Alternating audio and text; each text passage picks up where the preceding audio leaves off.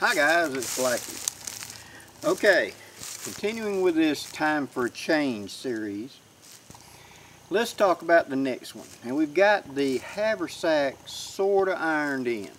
We've still got a few little details we got to work out, but that's going to be a modular system of changing in and out due to what I'm doing today. What knife am I carrying? What job am I working on? What skill am I working on? That will interchange in and out of the haversack. Next step up. Now we're going to talk about the knapsack. Now this is my haversack that I've had for about a year now from Campcraft, and it's the one that Jason created after we had talked about it. And you've seen these in my videos. So this is going to become my knapsack. Now let us define, what is a knapsack? Well, you take a nap, right? Although the German knapsack meant something else. But what it means to me is this is going to be a minimum camping bag. In good weather, good conditions, I want a comfortable camping kit to go with this. I want a better hammock, a better tarp, a better sleeping bag or some sort of cover for the right conditions. I need to be able to carry a little bit of food, etc. So this has got to be a somewhere between 48 hour to 72 hour pack. See, it's got to handle a weekend and maybe a 3-day out of that pack. Now that's not a lot of size. So we've got to make our gear be focused to what we're wanting to accomplish. Okay? So having said that, let's look at what do we really need in a knapsack. Okay? I always start with my bedroom, so to speak, and I work my way out to the campfire. Because when I'm laying out my gear, that's where I'm going to start, because I want to be comfortable. So number one, when am I going to be doing this? Well, it'll be during those 6, 7, 8 months of the year in South Alabama when it's not cold at night, where the lows are in the high 60s or 70s, and there's sometimes in the dead of summer the lows are in the mid 80s. I mean, the time during the day it's like 102, and at night it drops about 15 degrees, so you're about 80 to 85 at night. So I need something that's going to be able to comfortably sleep. Well, that's going to be a hammock. Okay, I'm not going to be a ground pounder anymore. So I need to pick out a hammock that will fit within this system and give me that. 2, I'm going to need a tarp big enough to give me a comfortable shelter that can be set up in several configurations, either as a lean-to, or as an awning, or as flying it, or as a diamond, etc. So I need something versatile but light. Okay? 3rd, I'm going to need some form of food. I'm already carrying my cook set. It's going to be on that water bottle. So that's my cook set. I can augment if I need to. Say I want to cook something that's going to require a little frying pan.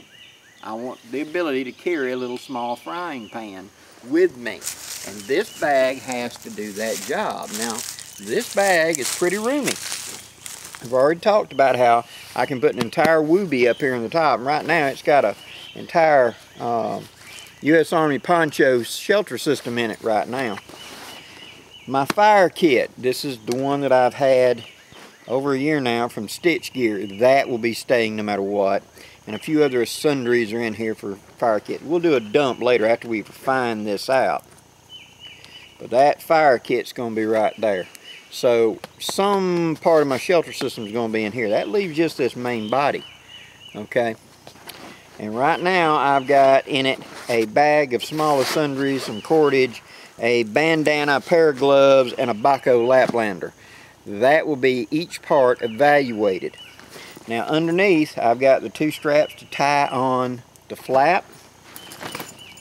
And then I've got my 2 big anchor points right here where I could tie and suspend something else right here.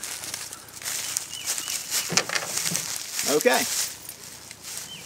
As Socrates said, first let us define what we're going to discuss.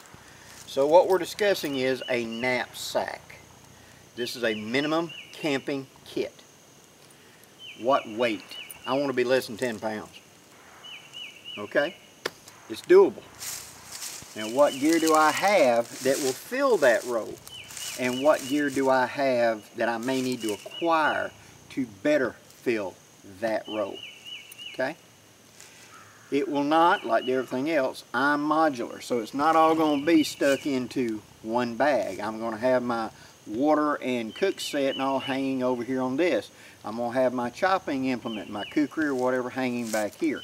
I'm going to be carrying my knife on my belt. There will be a backup knife in here of some kind, probably a small folder. In each of these steps, I need to address.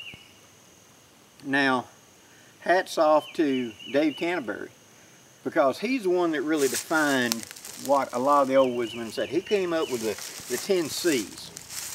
And that's a way of thinking and defining what you need. What is your cutting tool? What is your cover element? What is your carrying or cook pot? What is your this? What is your, what's your candling device?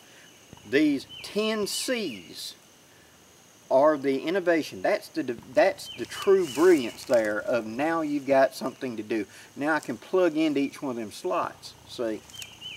So approaching it from that mindset and knowing that some of the gear is going to change in and out due to whatever conditions. What knife? What cutting tool? Well, that's going to be on me. It's not going to be in the bag. But shouldn't you have a backup? Yes, I should. So there will be some small backup in there. What would be the biggest I could take for this that I would really think I want to do? I wouldn't want to go over a 10 by 10 tarp. It'll probably be sil nylon or one of the other ones I've already got that's small and light, although I prefer other material. But for the weight, okay, the weight, I got to go into this. My one wind hammock, when I take the bug net off of it, it shrinks down small and would possibly fit in here. We'll have to explore that. But that bug net would be necessary, definitely. What about for right now, I've got a U.S. Army poncho up there on the top. What if I replace that with a Whoopee or one of those swag mans? Now, I've got the one wind, they call it a top blanket. But what it is basically like the swag man. I've showed it in recent videos where it's a poncho liner with snaps so it becomes a quilt to go over you in a hammock. So that's multi-use and it's waterproof. So I could wear it as rain cover if I needed to. One, I could wear it also if I needed a little warmth because it snaps around you like an overcoat. Two, three, it snaps along the bottom edge to become like a quilt that I lay in a hammock and throw it over my feet and then drape it in around me like I normally do. It would fit the temperature rating, and it's definitely light and would fit in this top flap. So that's something I need to explore. So now that we've got a definition, an idea of what we're about to do, where are we going with this equipment? Now it's time to go plug in those 10 C's. What am I carrying in each slot?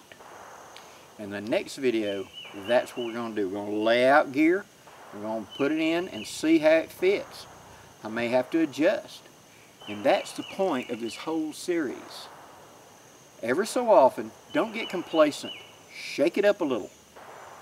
Take your gear apart and really look at it. Is this a piece of gear for this given job? This fire kit, do I want it there? I love that fire kit. It's going to have to be something big to make me jump out of that fire kit. It really is. Because I love that fire kit for multiple reasons. But if this tarp versus this tarp,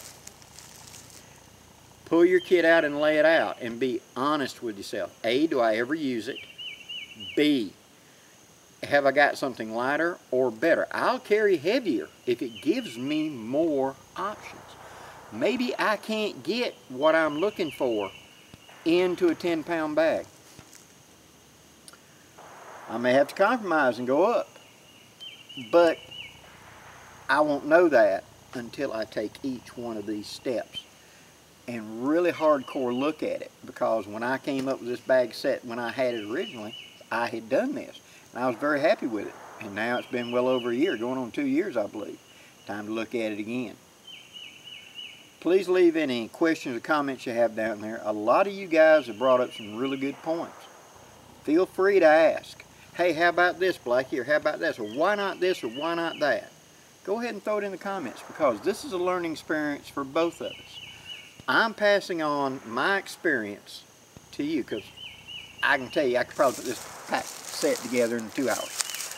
But I want you to see the process, because the process is equally as important as the actual doing. Being able to reason out the what and the where and the why and how these pieces fall in place. Because once you get them nailed in, they interlock, and it's like a serious chain. With the haversack completely done and set up, it will only complement anything I do with this. When I'm not going to carry the haversack, I know all of those responsibilities are carried in this set. When I'm not carrying this and I'm going to the rucksack, I know all the responsibilities are carried. See what I'm saying? I don't have to carry redundant packs, one on top of the other. I carry the pack for the job. And right now, the job is the knapsack, the 24 to 72 hour camping bag. Let's get started. Hope you enjoyed this, guys. Please leave any questions or comments. And until next time, I'm Blackie, wishing you safe journeys. Have a great day, guys.